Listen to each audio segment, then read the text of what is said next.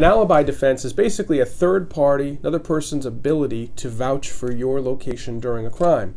They can say that you were with them, that they were in another location, they were doing another activity, so it's impossible that you could have committed whatever crime you were charged with. Now, an alibi defense requires the defense to disclose that witness and that witness's likely testimony to the prosecutor. If the defense doesn't disclose that information, they can't produce that defense at trial. If you don't want the prosecutor or the police to have access to a specific witness and you don't intend to call that witness at trial, fine. But if you intend to call a witness and you want to use the alibi defense, you have to disclose to the prosecutor in a timely manner.